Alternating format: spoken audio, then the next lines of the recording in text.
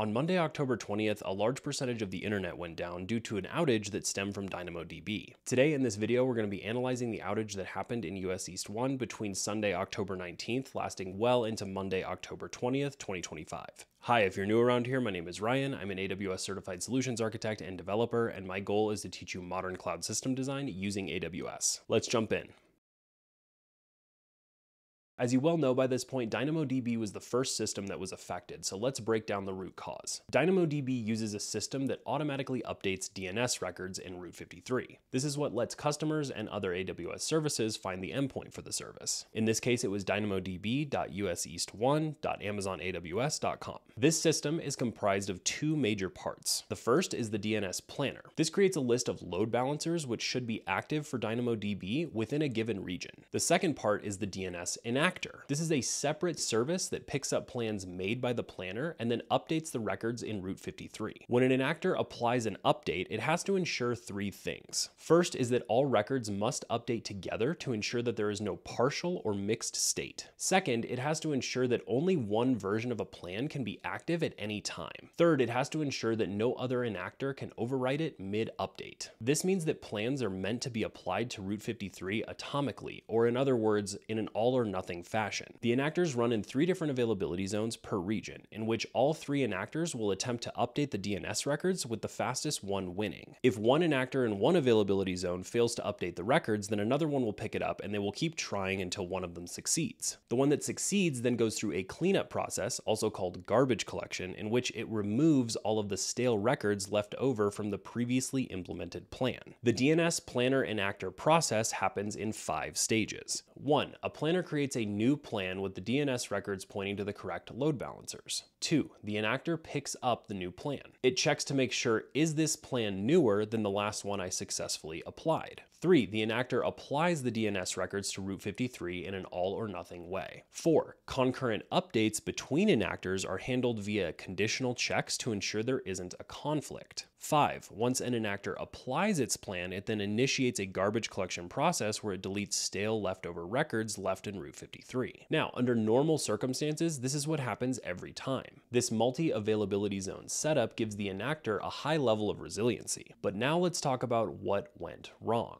For the sake of this breakdown, let's simplify what happened. We have enactor 1 applying plan A and enactor 2 applying plan B. Enactor 1 first picks up plan A from the planner and confirms that it's the most current plan. Enactor 1 then attempts to write plan A to Route 53, but it gets delayed. The reason AWS gave for this is that there was unusually high delays, leading the enactor to have to retry its update on several of the DNS endpoints. Meanwhile, while this delay is happening, enactor 2 picks up plan B from the planner. Enactor 2 is then successfully able to write plan B to Route 53. Up until this point, everything is fine and is working as intended. However, what happened next then changed everything. Right after enactor 2 wrote plan B successfully to Route 53, but before it began its garbage collection process, enactor 1 was then able to successfully write its plan A to Route 53. This happened because enactor 1 had done its check to ensure that plan A was the most current plan hours before it actually succeeded in its write of those records to Route 53. This means that enactor 1 was convinced that it still had the most current plan when it wrote its records. This successful write of plan A by enactor 1 overwrote plan B that had just been written by enactor 2. Now, this all happened in a fraction of a second because then enactor 2 began its garbage collection process. It sees the records from plan A, knows that they're stale, and then completely erases the records from plan A that enactor 1 had just written. Route 53 is now left with empty DNS records. This then caused the planner enactor system to fail because it was unable to verify the state of the plan that was currently enacted in Route 53. This meant there had to be manual intervention to recreate the records and restore service. This rare confluence of events exposed a latent concurrency bug called a race condition. A race condition happens when two independent processes, 1, both think that they can perform an action, 2, race to do it first, 3, the final outcome then changes based on who wins that race, and there is no lock in place to prevent the wrong ordering. It is a timing-dependent bug where the code works most of the time, in this case probably over 99%, but it fails under a rare sequence of events. While on the surface it was a DNS problem that caused DynamoDB to become unavailable, the root cause was actually a race condition that led to the DNS problems. This DNS issue also affected other downstream systems that relied on DynamoDB. If you're finding value in this, please don't forget to like the video, and then please let me know down in the comments how this outage affected you.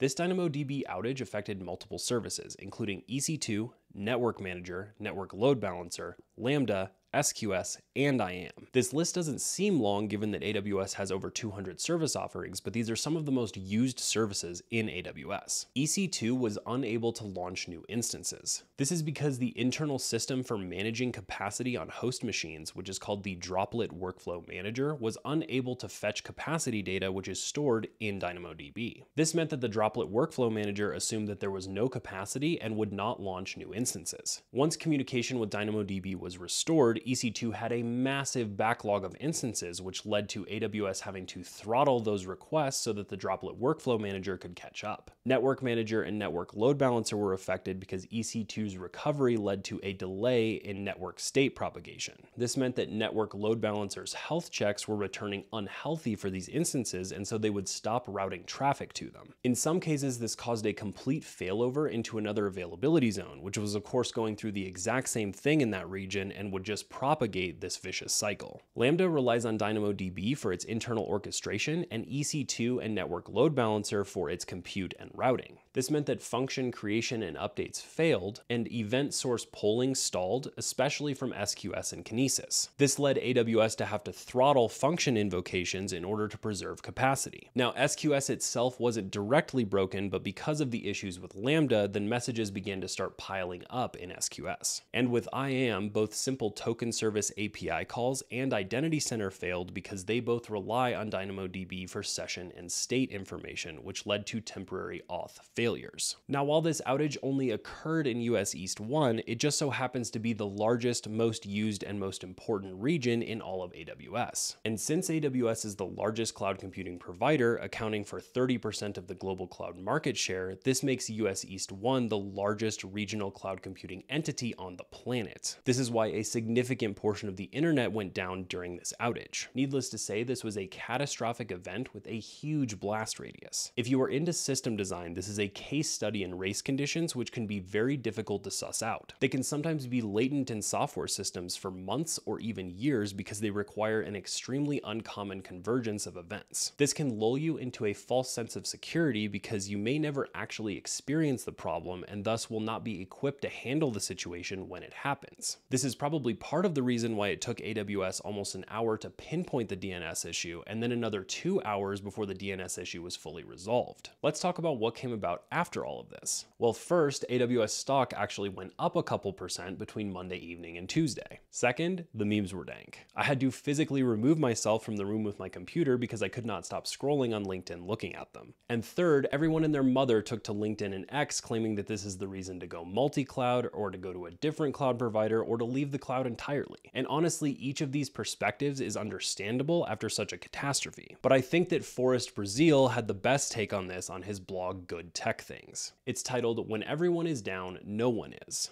I will link his Substack post about it down in the description, and you should definitely go and read it. And while Forrest's take is sardonic, I think that he highlights some important points about this outage and how the cloud works in the modern era. His main point is that there really is no such thing as 100% resiliency to a situation like this, no matter what you do. Even if you're not in US East 1 or even in AWS at all, this outage will probably affect you in some way, regardless of your architecture. A downstream system you depend on will go down, or one of your partners will go down, or one of your customers will go down. When an incident like this happens, it's so widespread that he calls it an act of God, and it really does feel that way. While I know that his take is intentionally hyperbolic, I think it's worth saying that regional and architectural isolation, as well as loosely coupled systems, are realistic strategies. While they don't make you completely immune to situations like this, they can go a long way towards mitigating it. No system will ever be 100% resilient, but I don't think that's a good reason to not try. And while AWS has detailed implementation plans and safeguards to prevent this from happening in the future, the situation does serve as a wake-up call for us to realize just how dependent the internet and we as an extension have become on AWS. So what do you guys think? How are you affected by this outage? I'm really interested to hear your thoughts on this, so let me know down in the comments. And one last thing, I will be at reInvent this year, so if you see me, please come and say hi. Please don't forget to like the video, and thank you for watching.